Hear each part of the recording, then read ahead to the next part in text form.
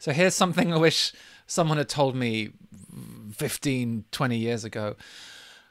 Forget about having a silent mind. That's what I used to think meditation was all about. And you ask people who meditate, and so many of them seem to want this thing called a silent mind. But what you end up discovering, of course, is that the more you try and silence the mind, the more you try and shut the mind up, the more you make that into a goal, the louder the mind gets. What you resist persists. So it was quite shocking for me to realize years ago that the goal in meditation is not to have a silent mind. Of course, during meditation, you can have moments where the mind is quiet, moments where the mind is noisy. The thing is, meditation is the container for all of that. So there's room in meditation for moments where the mind is noisy, moments where the mind is quiet. If you begin to see your mind not as like a solid thing, but as a dance of like waves coming and going in a vast ocean, you know, thoughts coming and going, voices in the head coming and going, memories, thoughts about the future, moment by moment in meditation, you just watch as all these waves arise, stay for a while, disappear. It's this constant flow, this dance of waves. So the point in meditation is not to try and kill the waves. That's not what the ocean wants. It's not what the ocean wants. The point in meditation is not to try and control the waves, control the mind, or kill the mind, or silence the mind, or transcend the mind, or go beyond the mind. All these ideas, which is more mind, by the way.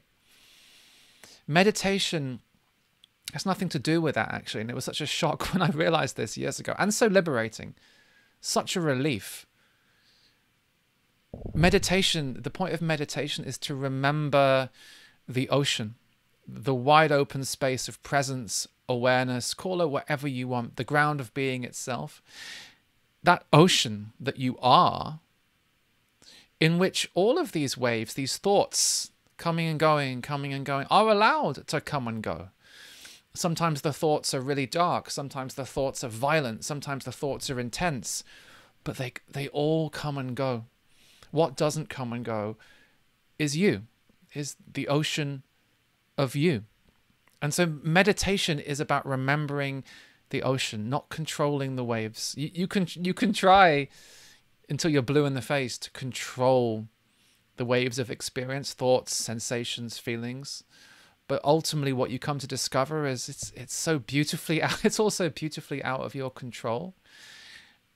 And then there can be a surrender to that.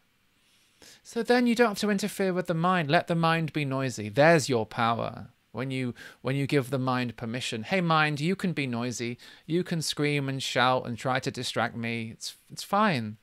The waves can come and go in the ocean, but I am remembering the ocean, and no wave can harm the ocean, can destroy the ocean, can detract from the ocean. So you don't need to silence your mind or still your mind. The true stillness is in the ocean itself, in the ocean in which all these waves can play and dance, and sometimes there's a storm.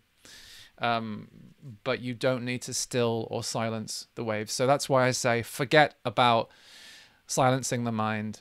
Forget about stopping the mind. You're just going to make the mind noisier.